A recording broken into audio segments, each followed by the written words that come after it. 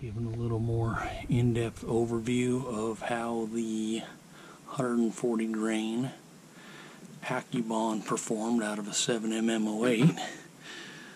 This was my low velocity load that hit the gel between 17 and 1800 feet per second.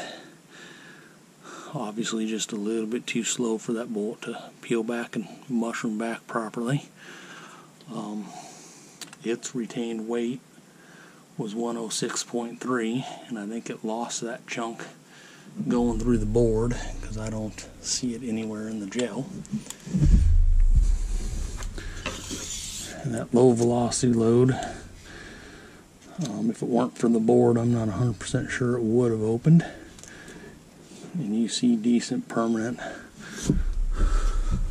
wound cavity from the 1.5 inch mark to about the 7.5 inch mark, and where I pulled it out of the gel was 20 5/8 of total penetration. So I'm not particularly happy with that low velocity round. I kind of expected more out of that bullet. That high velocity load was, I got an error on my chronograph, so I shot a few more rounds through it and got an average of 26.96, so you're roughly 2,700 feet per second.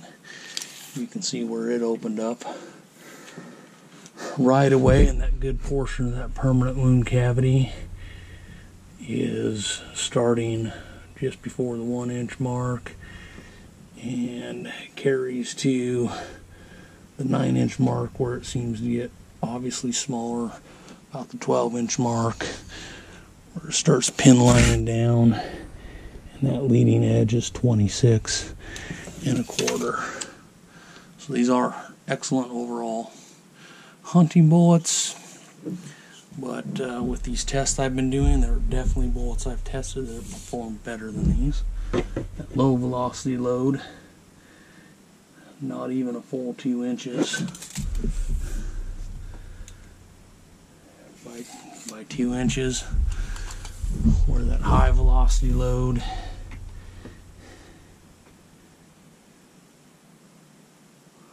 is 4 1/8 by 4. So overall, not a bad bullet. They're a good hunting bullet. I like what they do to game. But as far as these tests I've been doing,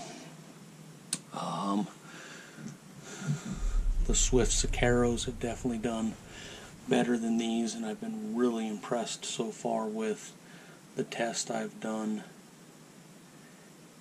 with the Federal Trophy bonded tip. My next video is going to be on the 140 grain 7mm, which I have the exact same powder charges to try to match these to see how they perform.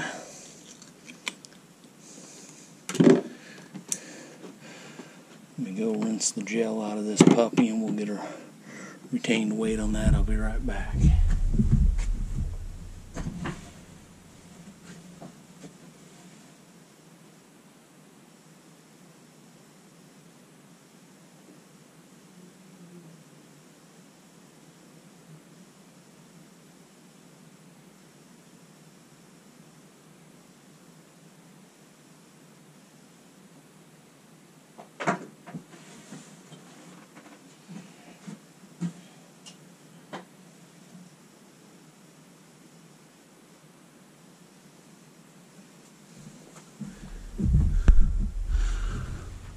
The retained weight on that was 101.2.